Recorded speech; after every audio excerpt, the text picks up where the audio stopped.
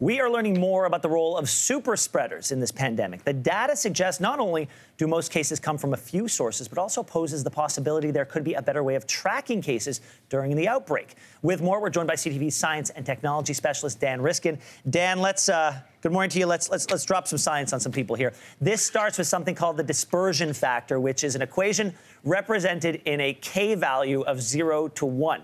You're going to have to explain all this to me. A 2005 study of the SARS outbreak found a k-value of 0.16. On the other hand, the k-value in the 1918 flu pandemic was thought to be right around 1. So what is a k-value? Yeah, k-value is a way of describing how the disease is spreading. So we've all learned about the R0, this number that tells how many people you pass the disease on to. But even if the R for a population is, say, 1, which means on average everybody gives the disease to one person, it's not everybody spreading this disease evenly. It was with the Spanish flu. That's what the k-value of 1 meant there. But with this disease and other diseases, it's most people don't give it to anyone, and a few people give it to a whole whack of people. And that sounds like it's not that important a detail. It sounds like, if it's spreading, so who cares? But that makes a huge difference to contact tracing, because it means if, say, Donald Trump tests positive, in all likelihood, the person that infected Donald Trump, if it's really these super spreaders that are spreading it to many people at once, whoever gave it to Donald Trump probably gave it to a bunch of other people as well. And so if you're trying to contact trace and prevent the spread of this disease, instead of just looking at who Donald Trump might have infected, what you should do is go up a level, find out who infected Donald Trump, and then find out everybody that person may have infected. Because 8 times out of 10, the person you're looking at isn't someone that spreads it to a lot of people. But if you do that step of going up one level and looking back at who infected your index patient, you have a much better chance of finding more cases. In fact, by the simulations they run,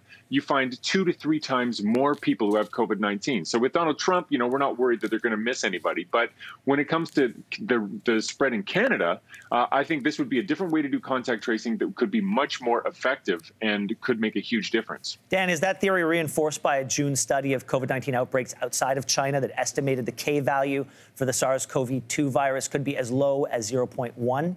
Is that what does it say about the role of super spreaders that they're playing an outbreak in this virus? Yeah, absolutely. That's exactly what that low value means. It means that when they look at the population at large, most people are not spreading at all. There's a study that was just reported in the New York Times yesterday about India, and it showed that 8% of people gave 60% of the cases, and that 70% of people gave it to no one.